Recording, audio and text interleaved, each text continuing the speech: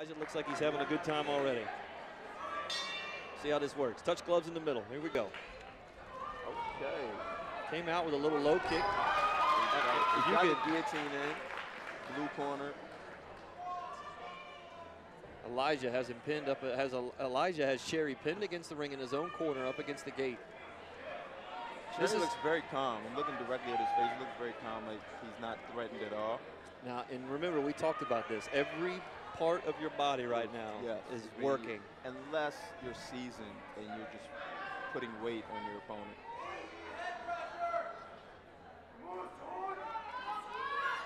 Both guys tempo, inside knees. Trying to gain in some position here. Now, for you, does this irritate you when you're a fighter? Does this get to the point where you're like, come on, man, let's do something else? No, because I have great upper body strength for my weight class, so this usually end up somebody going to the ground. Okay. That's where judo comes in. Your wrestling will come in. Now we're talking about throwing around 205 pounds. Yeah, that's a little different. But if you're 205, that's what you should be lifting. Yeah, you should be able to bench your weight, right? For sure. Be able to deadlift a lot more than your weight. That's a good right knee. Good right knee by Cherry.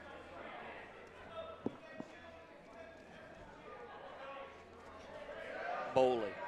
Gbollie's in the red. Gbollie threw that last knee, and Cherry's on with his back against the fence here. It's hard for Cisco and I to see it when they're right over top of us. It is, especially with this size. It's scaring me a little bit.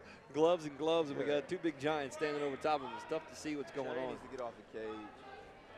The ref might have to separate himself. Okay. Gbollie goes for the takedown. He's got him. Almost down. Got his butt on him, Matt. This is where you get into the GCA has some new referees tonight. Now, Josh Peters, of course, is a great fighter, great trainer, but his first time he's being observed as a referee this evening. So we'll have to see what happens with Josh here, especially when you get a couple of big boys in the ring.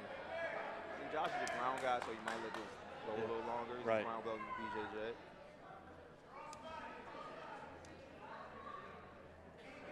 Right hands by Gbollie to the ribs here. A little bit slow action that we're used to, at least the last couple of fights. These are the big guys. They got to save their energy. And we say that. Can stop this. Yeah, we say that, and they're both working as hard as they can right now.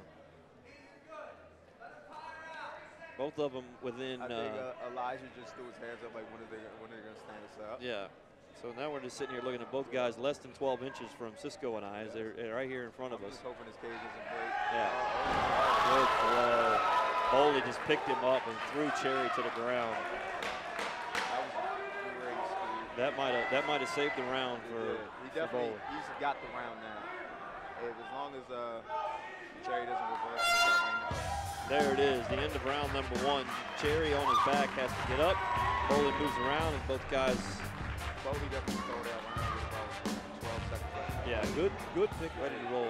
I can tell you from being out in the cage as Josh Peters starts round number two here, as both fighters square into the middle, that there are little places around the edge that a little uneven underneath. Yeah, I mean, these big guys come here and they slam themselves. Yeah. Good kick by Cherry. But the cage is still in pretty good shape, and it's never collapsed or stopped on us or anything. But when you're walking around out there, a lot of people don't know what it feels like. And there's a little spot over there on that far side that it's risen just a little bit. Has it? I've been in this cage. Maybe I just never go to the side. Yeah. But it's not like it's a soft mat either. Yeah. Like when you get tossed. That was a great takedown. Set it up perfectly.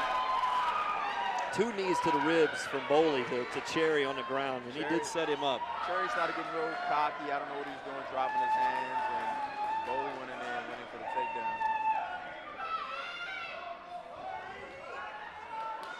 Josh just pulled Cherry's hand off of Gbollie's shorts. Got to do that on the opposite side of where the ref is, trying to get away with it. Those right hands to the ribs, though, those aren't just for looks. And this 205 pounds coming down. You get clubbed right there. Now Cherry trying to guard, trying to get his hands in there. So, but that head buried into the chest is exactly what you want to see. It is. He just wants to control him, put him against the cage, punch every once in a while so the ref doesn't stand him up and just walk away with his round again. Yeah. And as long as they keep moving, Josh shouldn't stop him. I never really agree with this because if you're not connecting, you're leaving yourself open. If you go against a good ground guy, he's going to sweep you. I don't know why if Cherry would come up with a couple of up kicks. Or even just go for a sweep, grab his ankle, sweep him. Yeah. Where Cherry doesn't really look like a great BJJ practitioner. Well, what he looks to me is tired. Yeah. And hurt. He took a pounding, and we talk about 205 pounds getting thrown. It's not just 205 pounds getting thrown, it's 205 pounds getting thrown with 205 pounds landing on it. Yeah. That takes a lot out of you. That's a couple of big boys landing on the cage, and we were just talking about that the mat's not as thick as everybody would like it to be. Yeah. And underneath that is just wood. Yeah, but you know, stay on top. You won't have to feel that the mat. That's what I get told when I go back to my corner. That sounds like a coach. Yeah. That sounds like a coach right there. To the bottom. Stop letting people slam you. Right. Cherry just kind of looking around, trying to get some advice from his corner. Maybe a little blood coming from the left side of Cherry's face there. He's taking a lot of, maybe not a lot, but he's taking some damage. He still looks very calm in there. Yeah. All right. Josh is going to stand him up. I don't know what I can do with that. Now, let's see if we get him stand up, and let's go. Cherry walks away to get him some time. Gbollie kind of out of control on there. Still out of control. He connected, but still out of control. Contact fell out.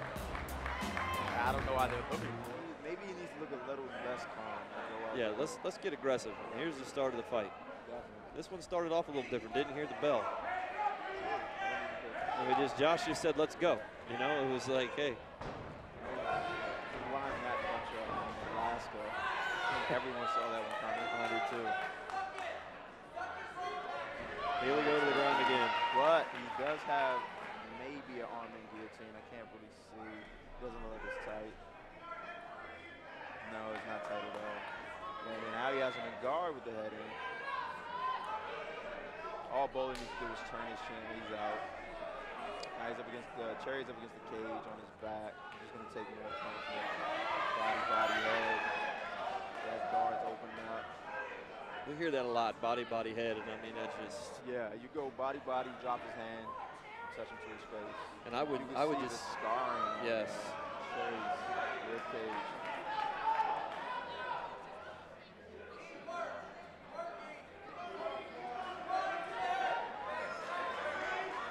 I just got yelled at for what the judges did. Was I getting yelled at? Yes, we were. I don't think she knows the difference between a judge and a commentator. Yeah. That's fine though. Her boy showed a lot of heart. I think Alba Mercer won if she wants to come and talk to me again. I didn't want her yelling and screaming in the mic. The up kick just hurt him. I'm telling you, that up kick, it catches folks. And now Gbollie looks pissed off. Yeah. But Cherry, I don't know what he's thinking. If Cherry should have got up and been the aggressor on this. This is round 3, and he has to make a move. He knows he's down 0-2. Yeah.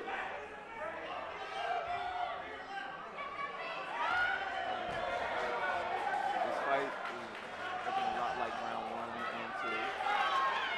Yeah. Gbollie's going to come around, pass it then. To me, Sean Cherry just looks like he's surviving. Yeah, he's not trying to win. He doesn't want to lose rather than want to win. Right. He's just trying to make sure he doesn't tap out or get knocked out. Exactly. He just wants to go to a decision. Right. That rib, his rib cage is getting destroyed. Yeah. I wouldn't be surprised if he cracked a rib in there. And his face. Okay.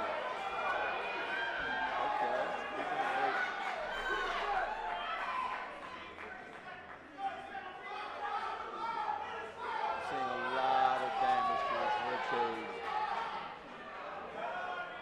Cherry's definitely just laying there hoping not to lose until the judges decide. Yeah, I mean, this is going to come down to the card, and of course the aggressor's been Gbollie, and I'd be shocked if they turn this one. I mean, his rib cage is changing colors. Yes, it's changing colors, and I wouldn't be surprised if it's a cracked rib in there. Yeah, and that's, I don't understand. People maybe sometimes don't understand how long that takes to heal. A long time. And like it hurts to breathe, it hurts to sneeze, to laugh, walk, wake up, yes, roll over. Yeah. So, good up kick. Look, and I don't know what Sean Cherry's all mad about. You know what I'm saying? He caught him with an up kick twice, but that's the only 2 things he's caught him with. Should have got him up in the first up kick instead of laying on his back. Yeah, he should have got up and started fighting. Well, that's the end of round number 3. We'll see how this one goes here when I get up in the cage. All right, ladies and gentlemen, I have the card here scored by the judges. A unanimous decision. Out of the red corner, Gbollie. Good job, gentlemen.